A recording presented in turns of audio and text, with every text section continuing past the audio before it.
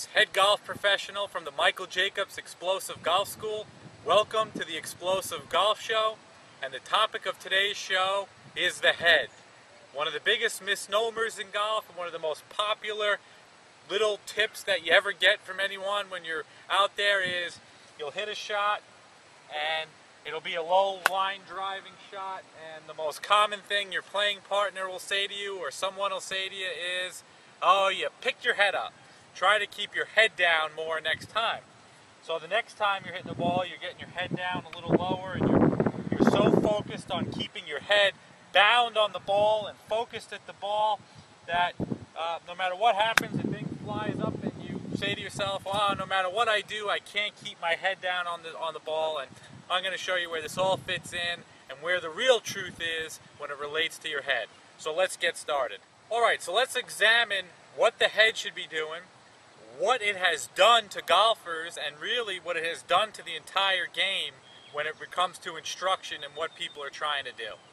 Now, your head probably weighs a lot. I don't know, I didn't look it up. I would say 10 to 20 pounds, maybe 15 pounds, whatever your head's going to weigh. So it takes a lot for it to move. Now, when we're talking about hitting shots, and what golfers normally term picking your head up and lifting your head up and taking your eyes off the ball, and I hit better when my eyes are on the ball, well, here's why. It's what I call golfer's whiplash. This is an explosive golf term, and what's happening to golfers is when their arms and club are moving upward into the impact, it gives the golfer a whiplashing. When the arms are moving up, it gives them a whiplashing effect of the head and neck, which makes their eyes wander up and the head and neck pop up. So the answer is not to try to keep your head down more. The answer is to train yourself to have your arms, hands, and club approach the ball properly so that this 15-pound head or so can stay where you want it to with your eyes into the turf longer. It's when I try to work the club under the ball and the club makes an upward move to the impact is to where that head whiplashes back, the back whiplashes, and the eyes wander off the ball. So most people out there are saying, oh, I topped it along the ground, I picked my head up again. What you're doing is you're picking your arms and club up as you come into the impact, which is then whiplashing your head up. So what do we have to do? Well, usually the culprits for this are as follows. Number one is somebody's poor concept of what impact with the ball should be. And a sound impact would have that club approaching the ball in its playing position. Its playing position is not where a club is trying to work under the ball, but that's what most people are doing. Most people are trying to work under it instead of returning it its playing position. So its playing position would feel like a downward thrust to the golfer.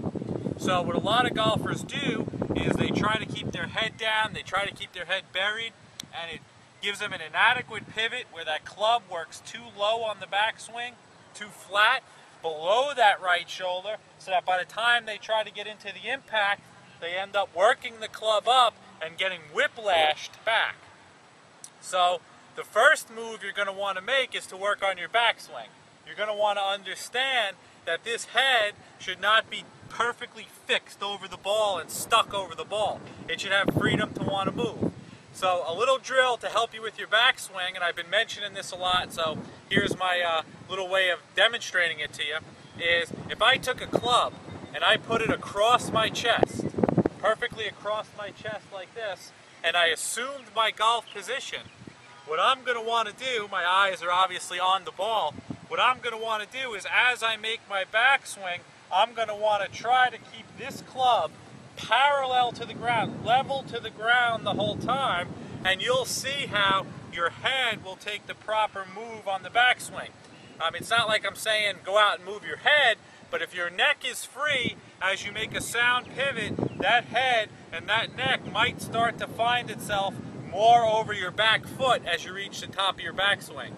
So club across your chest, try to get that left chest over that right foot, your neck more towards your right foot as you keep this club level.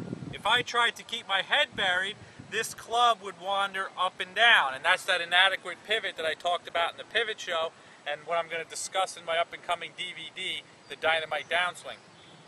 But let's get into this some more.